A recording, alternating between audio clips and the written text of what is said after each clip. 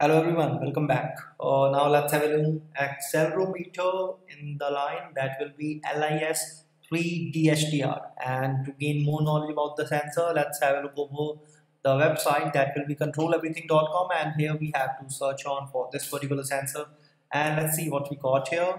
As you can see on my screen, it's a 3-axis accelerometer, and it's also some more features are on to the screen which you are able to see on my screen, and also you can add to cart. It means you can purchase the sensor from this website.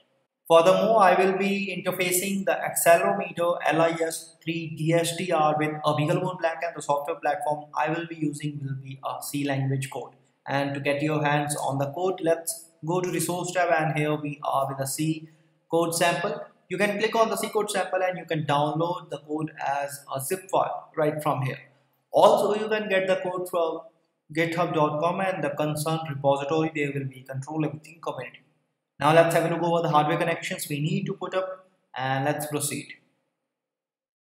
Well, for the hardware connection setup, the first thing we require is the BeagleBone Black, which you are able to see on my screen. And this here is an I2C Shield for the BeagleBone Black.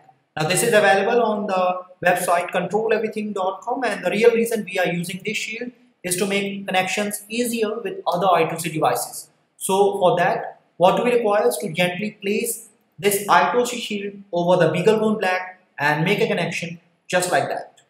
For the power up setup, we require two things. The first is a mini USB cable just like this and gently insert it over here. It is very useful to power up the BeagleBone Black. Now to power up the I2C Shield, we require a 5-volt adapter which you are able to see on my screen and gently insert it here.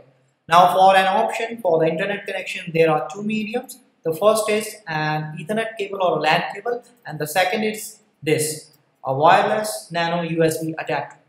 Now we need our digital accelerometer LIS3DHTR, and this here is a connecting cable. Now make the connection among the cable and the sensor, and make sure that the ground terminal of the sensor should be connected to the brown wire of the cable, and similarly to the ground of I2C Shield. As we are done with the hardware connections, let's proceed and see ourselves with the code.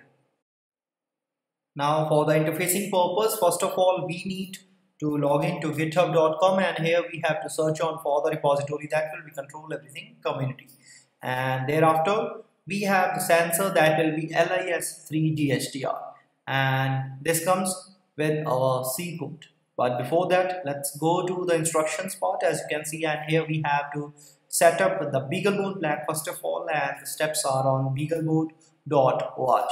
Let me open up for you, and as you can see, we have a lot of steps to be taken, like installing some of the drivers here which need to be taken carefully.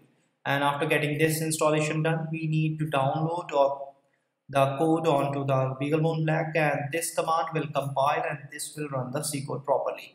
Now get back to the C code, and as you notice, it's a .c extension file. The first thing you will see into the code that we have included some of the header files here, and in the void main function we have to check whether the I2C bus is going to open or not, and the address of the device or the sensor connected is 0x18.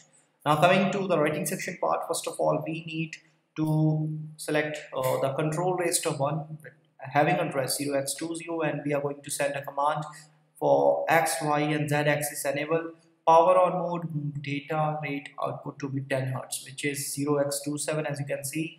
And after that we are going to select control register 4 having address 0x23, and we are going to send a command for full scale plus minus 2G range and continuous update that will be 0x00.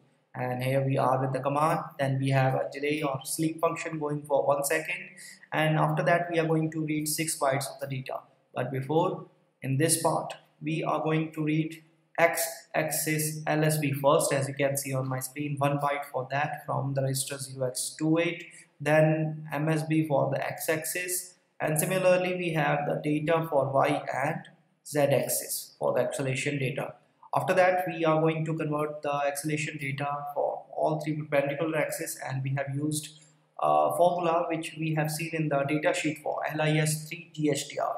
At the very end, we have the output data onto the screen, which means the acceleration in all three perpendicular axes X, Y and Z onto the screen. So this is how the sensor responds. Now let's see how it works. Regarding the working part, first step is to copy the entire code. As you can see on my screen, we have to copy the entire code, open up the terminal for the BeagleBone Black, and here we have to paste the entire code. .c will be the file extension, and here we have to paste the entire code, and after that we have to save it. Now for the compilation process, this is the command, and let me type the full command, and we have this, and when I run it, we have the code compiled successfully. Now for the working part, we have to run this command. This is to run the sensor code, and we have the acceleration and X, Y and Z axis. When I again run it, there is not a much significant change, which means there is no motion at all. But when I try to move the sensor in different directions, you can see the acceleration X, Y and Z axis changes as per the movement of the sensor in different directions regarding the three perpendicular axes X, Y and Z. So this is how the sensor responds. Now let's have a look over the working. We have seen the working now. Look over the applications and some of the benefits regarding this sensor. The LIS3DHTR is an ultra low power, high performance 3-axis linear accelerometer belonging to the nano family and with digital I2C SPI serial interface standard output. The device features ultra low power operational modes that allow advanced power saving and smart embedded functions. The sensor has dynamically user selectable full scales of plus minus 2, 4, 8, 16G, and it is capable of measuring accelerations with output data rates from 1 Hz to 5 kHz. Some of the applications regarding this sensor are motion activated functions, free fall detection, intelligent power saving for handheld devices, pedometer, display orientation, gaming and virtual reality input devices, vibration monitoring and compensation, and a lot more. Well, you can have this sensor and you can purchase it from controleverything.com, and you can get the code from resource tab. From this site, you can download the code as zip file. Also, you can get the code from github.com, and the repository there is Control Everything Community.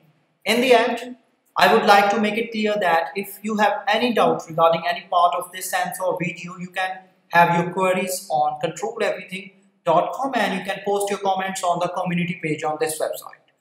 For articles and blogs, you can have a look over on instructables.com, and to subscribe more video tutorials like this, you can have a look over our YouTube channel.